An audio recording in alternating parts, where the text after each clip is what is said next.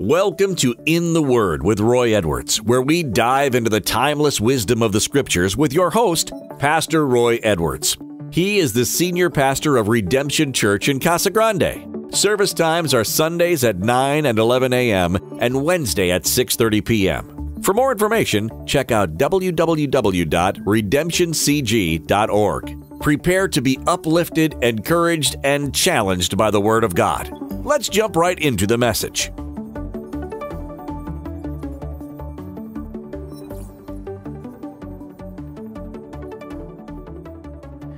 Thank you for tuning in today for day 18 of our 30-day prayer journey. Let's jump right in. James chapter 5, verse 13. We're going to read through verse 16, but we're going to break it down a little bit different today. So James begins chapter 5, verse 13, and he says it like this. Is anyone among you suffering? Let him pray. Is anyone cheerful? Let him sing psalms. You've got to understand that James acknowledges the two ends of the emotional spectrum, suffering and joy, cheerful and suffering. He reminds us that no matter what season of life that we're in, we need to turn to God.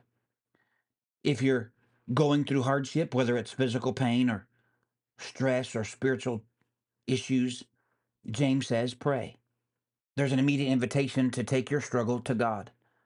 Prayer is our lifeline, and in times of suffering, it's not an option, it's a must.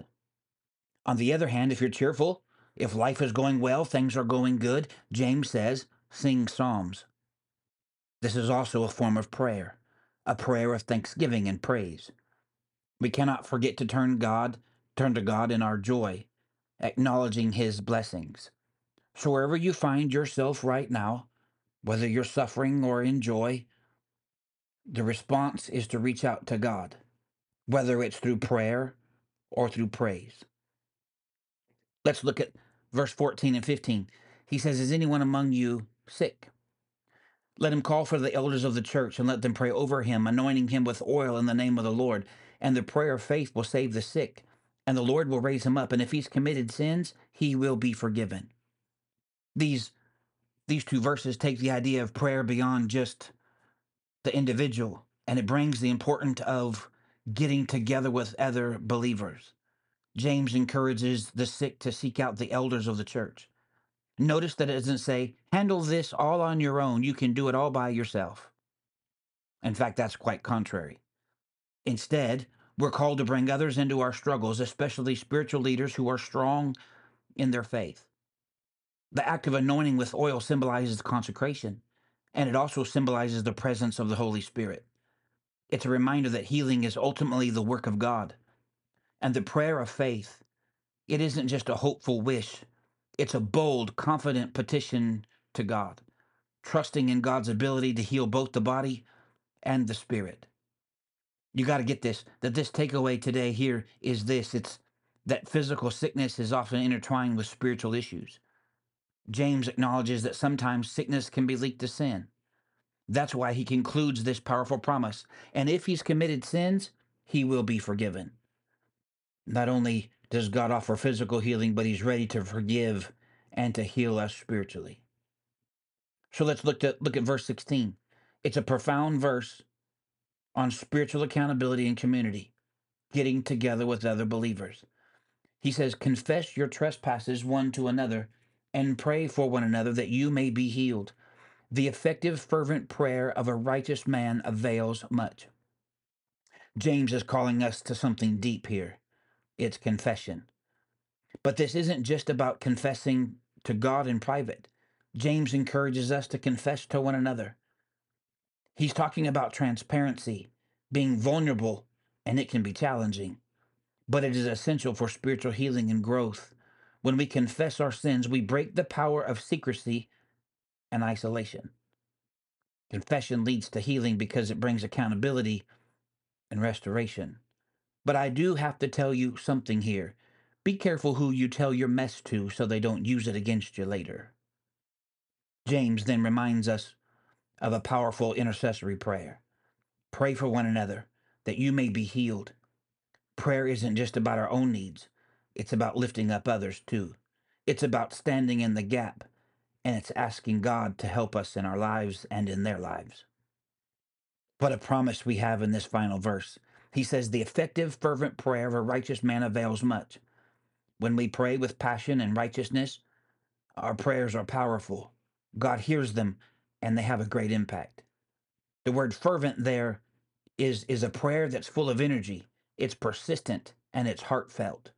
It's the kind of prayer that moves mountains and changes lives. So how can we live out James 5:13 through 16 in our daily walk with Jesus? Let me give you 5 fast points. Number 1, pray in all seasons. Whether you're in a time of suffering or joy, make prayer a constant part of your life. If you're struggling, pour out your heart to God. If you're in a season of blessing, lift up your voice in praise. Number 2, seek community prayer. Don't hesitate to ask others to pray for you, especially when facing sickness or trials. The Bible encourages us to rely on our spiritual leaders for support. Number 3, confess and be accountable. Find somebody that you trust. I mean that you really trust. Whether it's a pastor or a mentor, a close friend that's in the faith, and be open about your struggle. It's not about judgment, but it's about growth and healing. Number 4, pray for each other. Pray for those around you. We are called to pray for one another, not just for ourselves. Your prayer could be the very thing that causes someone else's healing, restoration, or breakthrough. The number 5, pray with fervency and righteousness. Don't give up on prayer. Pray fervently. Pray with passion.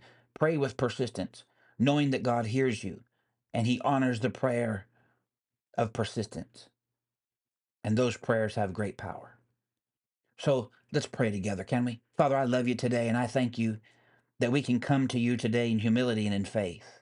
I thank you for the gift of prayer and for the promise that you hear us when we call upon you. And God, we ask for those who are suffering. God, we ask you to touch them and bring healing to them in Jesus' name. We pray for those who are overfilled with joy, that you would continue to just bless them and move in their lives, and that God, that they would just continue to praise you in all things in their life. And Father, for anybody who is struck down by sin, God, we ask you that you would forgive them and that they would have a repentant heart towards you. God, I pray that we could be a people that would pray for one another, support each other, and walk in Jesus' name. We love you and we bless you in Jesus' holy name. I pray. Listen, until next time, may the Lord bless you and keep you. May the Lord make his face shine upon you and be gracious to you. May the Lord lift up his countenance upon you and give you peace. May his love surround you, his spirit guide you, his grace cover you, today and always, in the name of Jesus. Amen.